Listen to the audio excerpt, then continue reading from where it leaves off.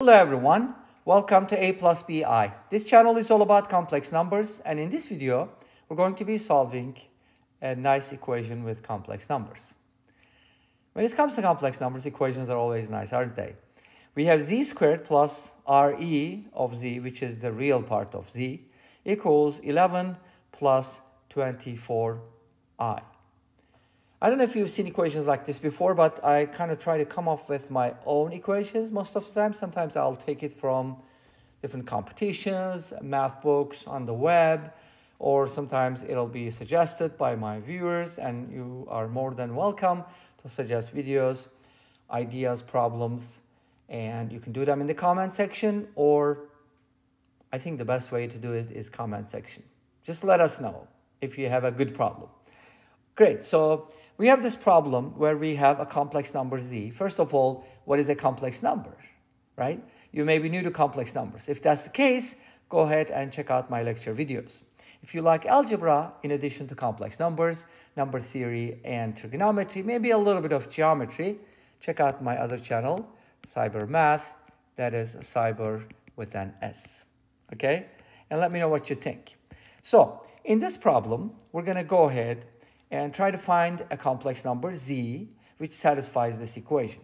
Complex number or numbers. We don't know how many solutions we have, do we? Or do we even have a solution? Because maybe in some cases we have no solutions, or in some cases we have infinitely many solutions. So those are all the questions that we're going to answer at the end of this video.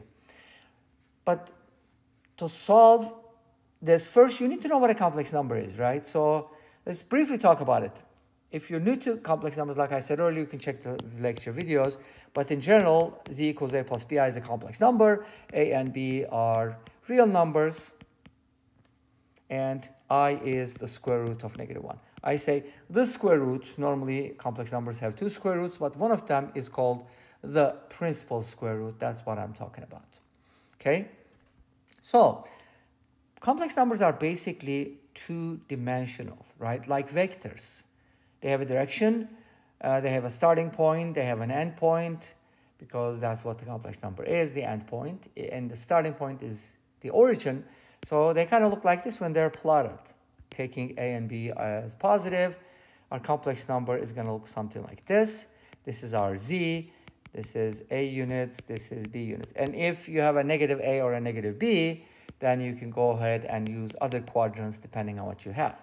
But these axes are called the real axis and the imaginary axis. And of course, this number makes an angle, right? When plotted like this, like a vector.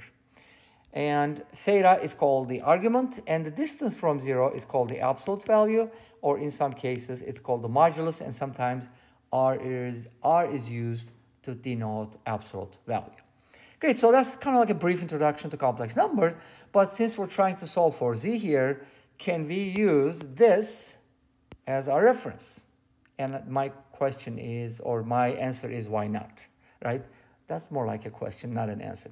But what is a and b, right? That's the critical part. Because to understand how to solve problems with real part of z, you need to know what the real part is. And the real part is the part that is real. In other words, with the a plus bi, a would be the real part, and b would be the imaginary part. You got to be careful, because the imaginary part is often confused. It does not contain I. It's just a number in front of I. Or you can say the coefficient of I is the imaginary part.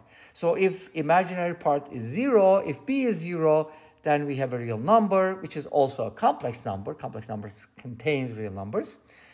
And if a is 0 and b is not 0, then we have a purely imaginary number.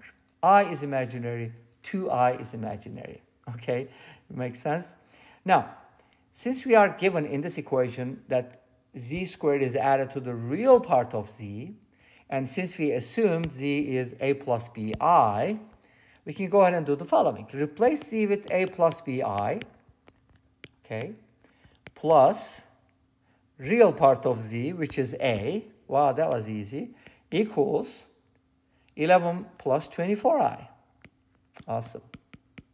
So this equation needs to be solved, but how can we solve it? There are two variables, a and b. Or I should say they're not variables necessarily, but they're kind of like unknowns, right? Let's go ahead and square this first. Now, when you square a plus b, it's a squared plus b squared plus 2ab. But when you square a plus bi, it's a little different. It's a squared plus b squared I squared, but guess what? Because I is the square root of -1, I squared is equal to -1, something that you should never forget. So you get minus b squared instead of plus, and then plus 2abi plus a equals 11 plus 24i. Awesome. Now let's go ahead and put the real parts together. What do I mean by that? I mean a squared minus b squared plus a plus 2abi, and I'm going to use actually a different color for that. Maybe this one. Let's see, which one is better? Nothing goes with yellow, by the way. Anyways, I'm going to use the orange. And then going back to this, I'm going to use this, and for the imaginary part, I'm going to use orange again. Okay, so hopefully this makes it a little easier, like color coding. And if you look at this carefully, you're going to realize that, okay, these two things should be equal, right?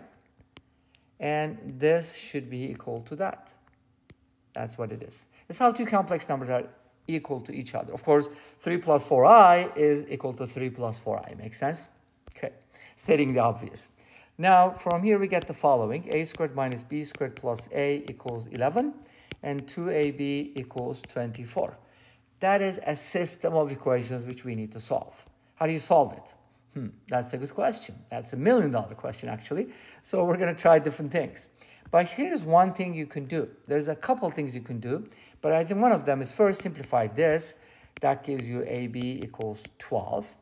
And then from here, you can isolate either b or a. I'll probably go with b because there's only one occurrence. So how about replacing b with 12 over a? This is something we can substitute here. So now we have a squared minus b squared, which is 144 over a squared. Oops. It's on a pen going crazy after a little static something. I don't know what it is, but sometimes that happens. Anyways, a squared, let me try that, minus b squared, which is 12 over a squared. So I'm going to show my work. Maybe that's why. Plus a equals 11. So this equation needs to be solved. Can we solve it? Let's give it a try. This will be 144 over a squared. Uh-oh, a quartic is coming up. Scary, right? So now we're going to go ahead and multiply both sides by a squared. A to the fourth minus 144 plus a cubed equals 11a squared. And if you put everything on the same side, a to the fourth power minus or plus a cubed minus 11a squared minus 144 equals 0. Beautiful. Not so beautiful because we have a quartic equation which is not even depressed. There's a couple of ways to go about it. You know, you can use the quartic formula, which you don't want to use, trust me. It's too complicated. And you can look it up on Wikipedia. You know, there's a couple different ways to do it. Or maybe use the rational root theorem. Kind of try to guess and check. The rational root theorem tells us that, okay, 144, and I think at this point, I'm thinking maybe this might be helpful. Should we multiply both sides by 16 and then try to, is that going to make it better? I'm not exactly sure. That might make things worse. But by looking at the, you know, divisors of 144, like 1 or 2 or 3 or even 12, you're going to test those values. The rational root theorem can give you the value of a. That's one way to approach it. Of course, you can also look at this because since we want this to be have integer solutions, 12 is divided by a. So maybe just look at factors of 12 because this also tells you the same thing, right? So a can be 1, 2, 3, 4, 6, and 12. Those are possible. Of course, a can be -2, but we can just try the positive solutions first. Let's go ahead and quickly test them. If you pick a equals 1, I don't think it's going to work because that's going to give us a negative value. Even 2 is probably going to be too small. I would probably go with 3 or 4 at least. If you use 3, let's just say a is equal to 3. That gives us 9 minus 4 squared, which is 16, plus a 3. That would not work. Okay, so a equals 3 does not work. Let's go ahead and try a equals 4 maybe. 4 squared minus 12 divided by 4 is 3. That's going to be 9 plus a 4. 20 minus 9 is 11. Yes, we got a solution. Houston, we have a solution. Awesome. So a equals 4 works. Nice. It could have taken longer, and you know, but it didn't, hopefully. So a equals 4 is a solution, and since their product is 12, if a is 4, then b is going to be 3. If a is 4, b is going to be a 3. But you also need to check, because what if negative 4 also works, right? There's a chance that negative 4 will also, but I doubt it. I don't think it's going to work, but there's a chance that it'll work in this case. So that's one way to approach it. Another way to approach it is you could isolate a and replace it with 12 over b. I'm not sure if it's going to be any better, but that's another way to do it. And yet another method, like a third method maybe, you can isolate b squared and write it as a squared plus a minus 11. And of course, you have ab equals 12, so you can go ahead and maybe square both sides. I think it'll turn out to be the same. And then kind of replace b squared with this. That doesn't look very good to me. It's probably going to be something similar. Or maybe you can use the squared, but it's going to be this. Anyways, no matter what you do, you're going to end up with something quartic, and you got to resolve it, right? But we were able to do it, at least found one solution. But find out if there's any other solutions. But this brings us to the end of this video. So z equals a plus bi, so 4 plus 3i actually satisfies this equation. And you can actually test it out, plug it into the original equation, and see if it checks. And this brings us to the end of this video. Thanks for watching. I hope you enjoyed it. Please let me know. Don't forget to comment, like, and subscribe. I'll see you next time with another video. Until then, be safe, take care, and bye-bye.